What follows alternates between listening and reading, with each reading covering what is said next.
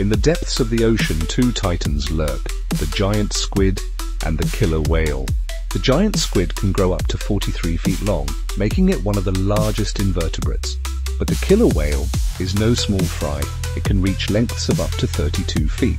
Orcas are known as apex predators, hunting in groups called pods. Giant squids use their tentacles to capture prey, equipped with powerful suckers. They can also expel ink, creating a smokescreen to escape predators. Killer whales are highly intelligent, using echolocation to navigate and hunt. They communicate with each other through a complex system of clicks and calls. The killer whale's size and social structure give it an advantage. However, the giant squid's agility and camouflage can be formidable.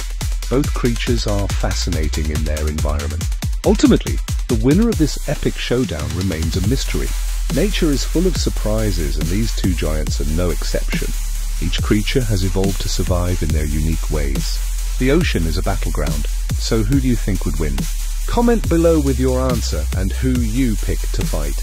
Also, who we should do next. Like, subscribe and share for more ferocious fusions. Oh yeah, and what if the giant squid and killer whale fuse together to make one superior animal?